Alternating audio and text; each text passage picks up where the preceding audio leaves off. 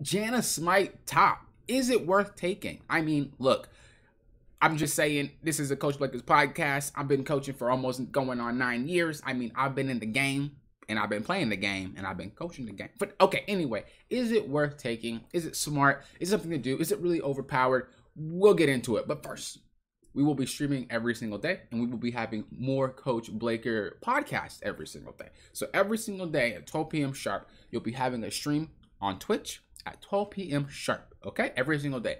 And then we'll be having a podcast every single day as well about relevant topics that is happening currently with League of Legends. So if that interests you, make sure you hit that subscribe button. That way you're notified for the next video. And make sure you follow my Twitter or my Discord. That way you know, like, oh, you're not streaming today. You know what's going on. Well, I'll let you know on my Twitter and my Discord. Also, I added a new service to my site, CoachBlaker.com. Yeah, I'm a coach. I didn't know if you know. CoachBlaker.com is where you want to go. And there's a new service there, and it is called Duo Queue with Coach Blaker. Now, it's not boosted. I thought about this. But I thought some more, and I thought some more. And what I came across was that this might be actually helpful, because I've done it for a couple of students that I've already coached, that I already like have my sessions going. So pretty much what happens is we go ahead and duo, and I mean, it doesn't really matter what role you play. I play all the roles.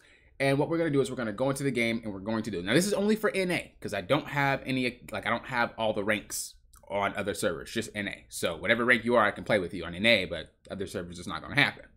We go in, we talk about matchups, we talk about macro choices, we talk about decision making, and we kind of just walk through the game, basically like I'm holding your hand through the game. That way you can get a better understanding on how you would play the game yourself, and you would understand how to play like a high-elo player. I don't know if I'll keep this. It's in beta mode right now. Give it a try before it's gone, or maybe it will stay. If I get really good feedback about it, I'll continue to do it, okay? So CoachBlaker.com is where we want to go for that. I also have 2 other services. 3 other services, obviously, VOD reviews, VOD review with Coach, and then an actual coaching session. So test that out, see if you like it. But without further ado, let's get started here. I always start the day off with a quote, so let's go ahead with that quote. Consistent action creates consistent results. Let me read that for you one more time. Consistent action creates consistent results. Christian Kane is the person who wrote that quote. Thank you, Christian Kane. If you're watching, you're probably not, but thank you for that quote, because I just read it and it's yours. Okay, so what does that mean? That means it's better to just be consistent. It's better to do what's been working, because that will give you better results later down the line. I was watching this video, and the guy was explaining something. He was like, so there's three types of students.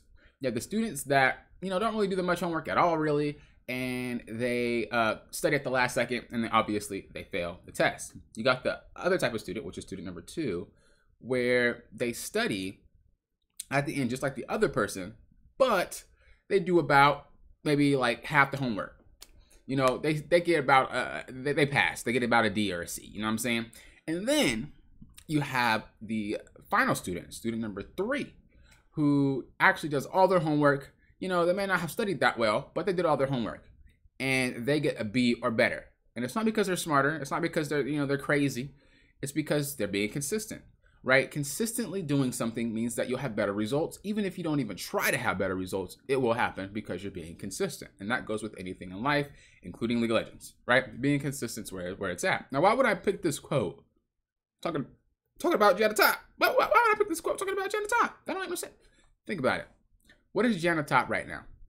Is that a consistent thing that always have been working? Or is that something that's probably flavor of the month, and whether it be nerfed or not, it's probably going to be gone within the next week or 2? Now, why is Janna top actually good? Let's get to that nitty gritty. Janna top is actually good because of a couple factors. First of all, it's not good into every matchup. The thing is, Janna's top is really good into matchups that can't really push her out early. If you're having a champ top, and a lot of them are pretty bad at wave clear, if they're, you know, they're tanky or they're bruisery, mainly high elo players. I don't see any low elo players playing any tanks or any bruisers. Most is Nasus and Malphite. But the thing is that these champions can't clear the wave fast enough before Janna roams and comes back. The movement speed is a lot, and having that early skirmish potential where your team can have an added Janna, like let's say somebody's just going into the jungle, they can have a Janna with them going, and you know it's a lot harder to contest an objective. There's 2 smites, there's 2 of you guys, and things like that. And obviously she doesn't need that much farm. You can go and probably tax it a little bit if you want to. And, you know, you're still getting, it's kind of like a funneling strat, so to speak. You know, a lot of resources are getting put into you through your top laner. And then, of course, Janna can just go around, like, ganking other lanes, too. She received a buff to her movement speed, and also she just received a buff to her overall kit in general, but the movement speed is the thing that's really kind of hitting it home for people.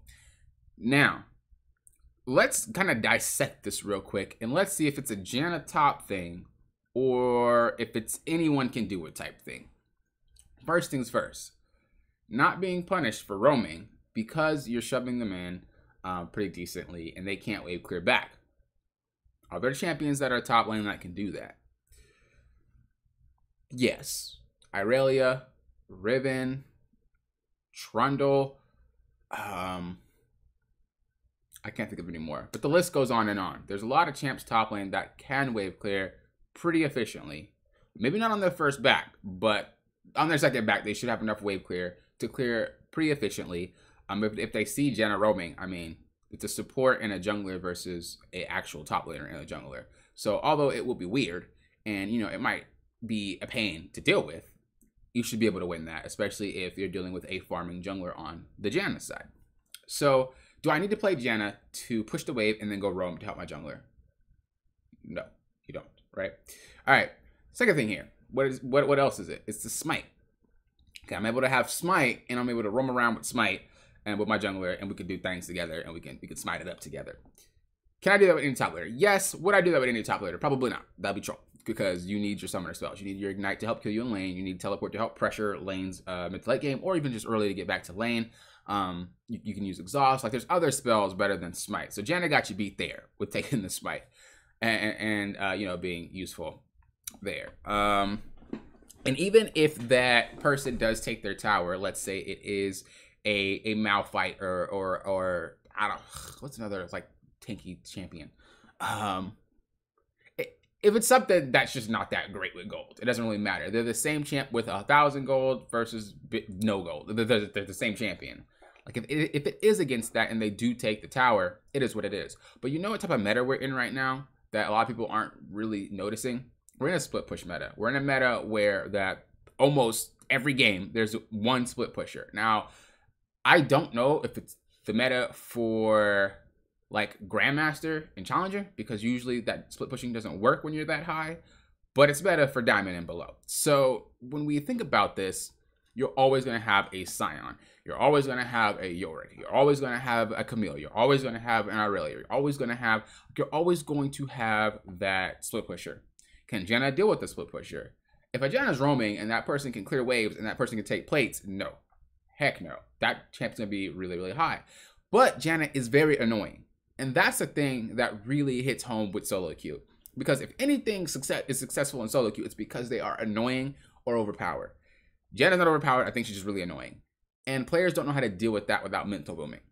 If you really understood that that's just a support champion top, just like Soraka was.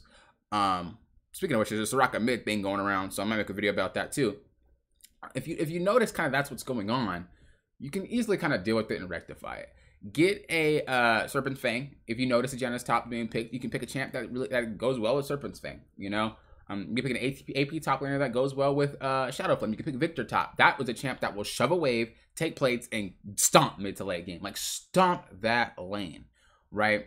And so you have these champions that will scale obviously harder than Janna, although it will be annoying. It is a support champion. Mid to late game, you're gonna have only what, 2 to 3 damage dealers because you have a Janna top, when the other team may have 4 damage dealers and a support. So you're kind of just outpacing yourself there.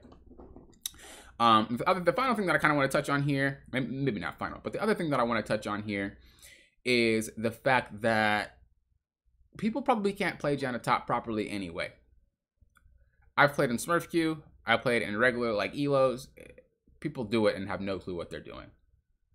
And someone told me, Trinity, if you're there, it was you. Trinity told me that they picked it up from a lower elo player. Now, if this person's lower elo, clearly they don't know what they're doing. I mean, that's just kind of point blank period. If they could climb, they would climb. So the fact that we're picking up something from lower elos and putting it into a a higher elo play, it's pretty interesting. Now, I don't have anything wrong with that because that's usually how it works. There's a lot of builds and stuff that comes from lower elo players, and they just don't do it right. And the higher elo players kind of refine it a little bit better and make it work. That's a fact that happens because lower elo players can experiment more often than higher elo players because higher elo players are playing against players that are actually really good. So the lack of experience is like, you know, holding them back still. And when a high elo player refines it, it's a different story. Okay, so if we look at the Janna win rate for top lane here, we're gonna look at NA because most of you guys watching are probably from NA, and we're gonna look at not just a higher elo, we're gonna look at all ranks, period. Janna top's win rate is a 50%. So that goes to show you that all ranks are, I'm at u.gg. You can go to that if you would like to. I could share my screen, but I mean, well, y'all don't believe me. I went to NA and I went to all ranks. It is a 50% win rate top. Now, if we go to something which is like higher elo, let's just go to, I don't know, Platinum. Platinum Plus. It has a 54% win rate. I don't know about you, but Platinum Plus players usually get boomed pretty quick. Let's go to Diamond Plus. Diamond Plus is 56% win rate. Now, what we want to notice is that this is out of a small sample size. This is only 700 games. Platinum Plus is 2,000 games. So it's not really as much as, let's pick a regular top laner here. A regular S tier top laner, Platinum Plus in NA, we'll say that it is, what's a regular one? Okay, Tryndamere. Tryndamere, what? Okay, pick ban. I mean, I'll go through pick rate. All right, Fiora. I was like, Tryndamere is not really like picked that often. Plat Plus, Fiora, she has 56,000 games. And her win rate's 50.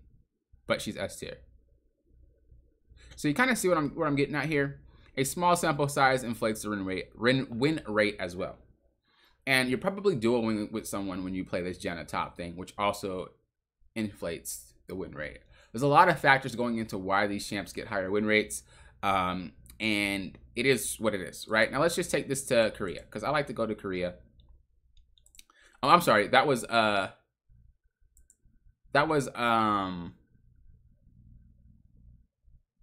okay, I'm trolling. Let me go to Korea. Okay, there we go. So we're in Korea, and Fiora is played 15,000 times. Okay, 15,000 matches. Now let's go to Janna in Korea, and we will see if the same thing is kind of there.